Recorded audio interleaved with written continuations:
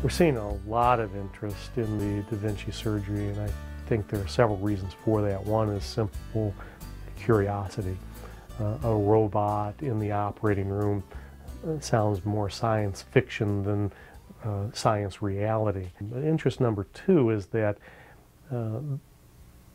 since the robot can give more accurate dissection, more accurate cutting, a magnified field of view, and a better surgical environment, patients obviously are going to gravitate towards that. For the patient who's newly diagnosed with prostate cancer, given a relatively low PSA, a finding that this is a probable clinically localized cancer of the prostate, a young patient, meaning less than 75 years of age, in reasonably good health, that is a patient who would be a good candidate for a robotic prostatectomy.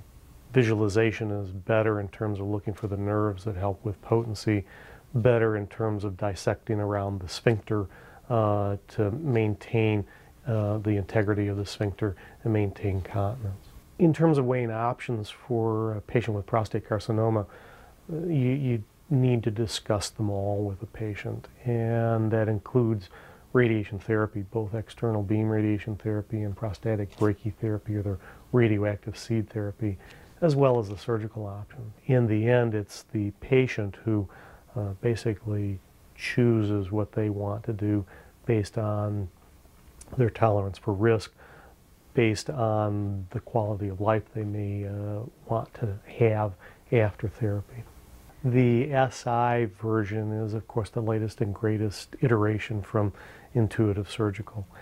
Its main advantage is the high-def visualization that it allows. The flexibility of the instruments is a lot better than even the normal human anatomy, which allows for being able to do certain maneuvers much more easily. The surgical outcomes for Da Vinci are, at least at this point, equivalent to open surgery. The main advantage is recovery at home.